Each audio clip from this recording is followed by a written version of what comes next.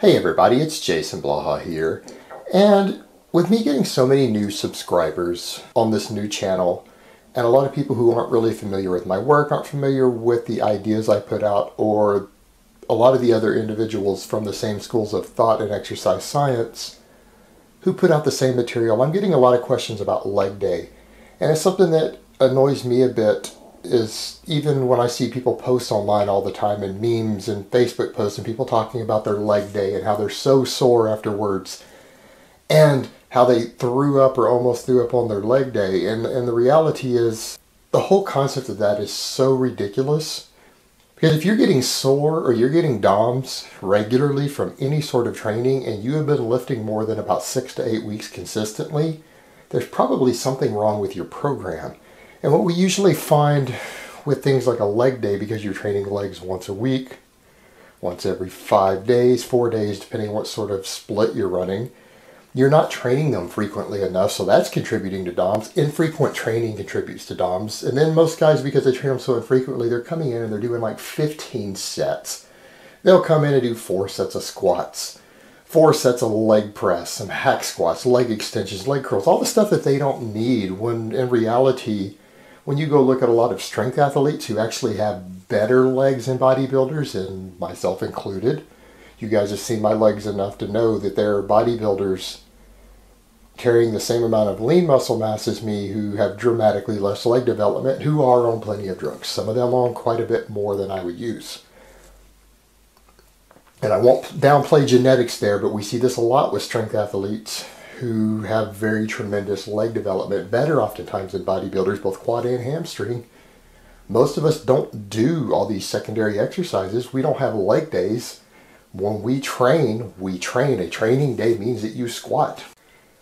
And a lot of us build our legs completely off of squatting and pulling with a barbell, nothing else. And I do the same.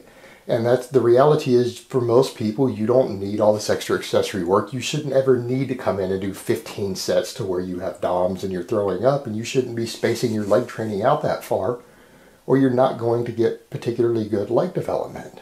And this whole concept of the leg day and the infrequent training comes from the ultra heavily enhanced bodybuilding world, where people with amazing genetics who are on very large amounts of drugs, more so than most people would be willing to take who do use steroids, and people forget that there's a wide variation in drug doses. The average steroid user doesn't use that much gear compared to a lot of the guys that you're thinking of who are massive.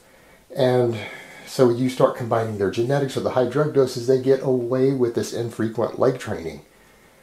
And it's not going to work for the vast majority of people. And so this whole concept of a leg day is in and of itself what causes people the DOMS and the throwing up, and it ultimately leads to inferior leg development. If you really want amazing legs, you should probably be squatting or doing some sort of deadlift, but particularly the squatting, every time you're at the gym, or at least almost every time you're at the gym.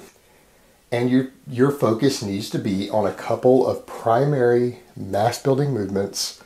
And accessory work is everything else, and accessory work is always optional.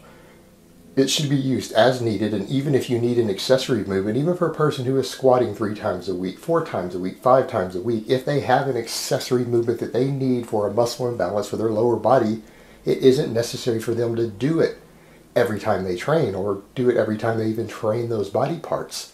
If for whatever reason you feel that you need more hamstring development and you're doing a glute ham raise, you don't have to do it all the time. You come in and do it once a week, and it will still help you with that lagging weak point. There's no need to hammer accessory movements all the time.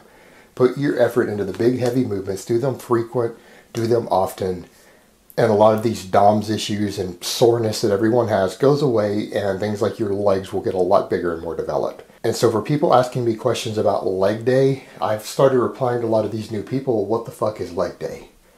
Because it's not really in my vocabulary. It's not something that I work with myself or with people I've worked with in the past. It's not something that's part of any sort of training system that I advocate, of having a leg day. So hopefully I haven't offended too many newer fans when I make those type of snide comments, because they probably really aren't familiar with my philosophy there. Alright guys, that's really all I have to say on that today. I hope it has been informative, and I will talk to you guys next time. But let me give you guys a bicep shot before I go.